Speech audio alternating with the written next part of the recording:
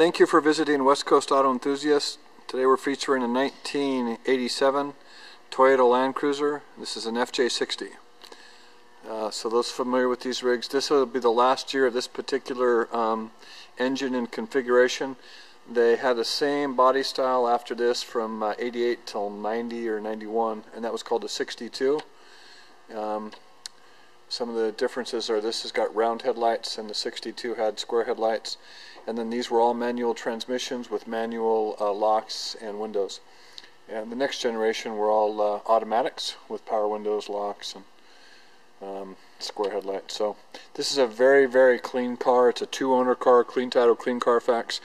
We have records going back to 1997. There's no rust anywhere on this car.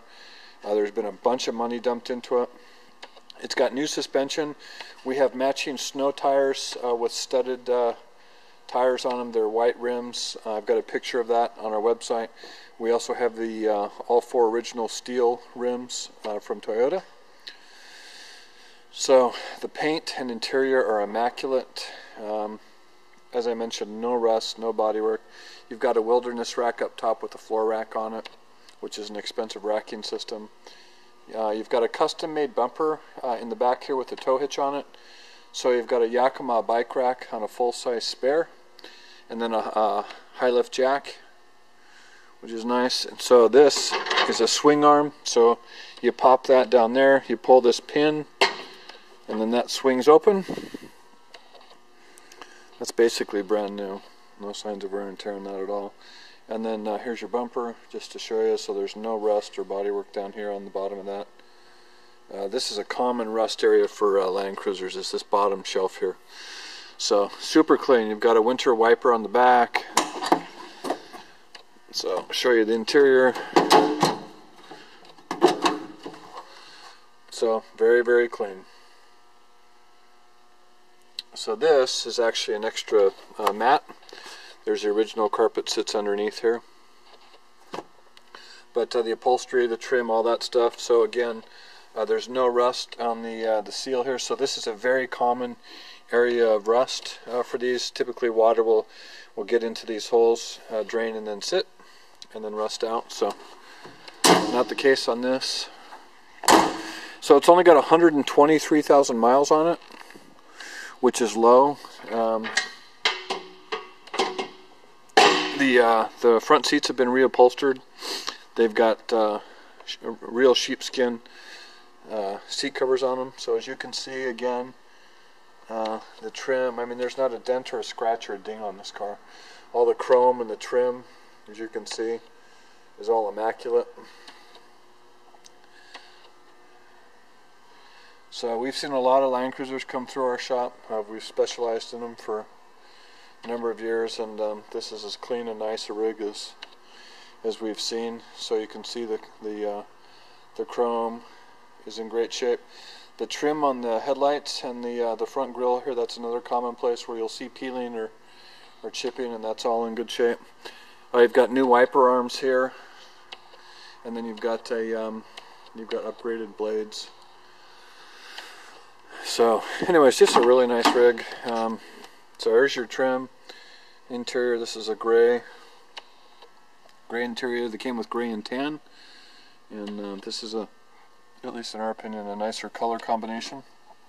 As you can see, the carpet and trim, very, very clean. So your door panel, again, no rips or tears. This is another common place for damage, rips or tears. So that's all clean. So as I mentioned, real sheepskin seat covers. This is not hiding anything. These have been reupholstered. This actually was restuffed with new foam. So, and then indicative of the FJ60, you've got a manual choke. So I'll get in and start it. So he's got a cover. He put a cover to protect the dash, but the dash has been redone, and no cracks or tears. That's another common place for damage in these things. Is those have a tendency to crack just because they dried out from exposure to the sun over a period of time. So as you can see, it starts right up. That's nice, even in the colder weather. So the center console, very clean. 4-speed manual transmission. Your transfer case, he installed an inclinometer and a clock down here, which is nice, and then he had all that built in with a company that does that stuff in dash. AC, the AC blows cold. He just had that worked on. As you can see, 123,669 miles. That's very low mileage for this particular car. So there's your choke indicator. That goes off when it's warmed up. Your brake indicator. As you can see, the temperature gauge is we're still cold, but headliner's clean. I mean, this is a very clean FJ. You just don't see them like this very often, and when you do, we're glad to see them in our shop. We're picky about the cruisers we carry, and this is in line with the kind of stuff we've carried in the past. And again, maybe one of the nicest FJs we've had in here.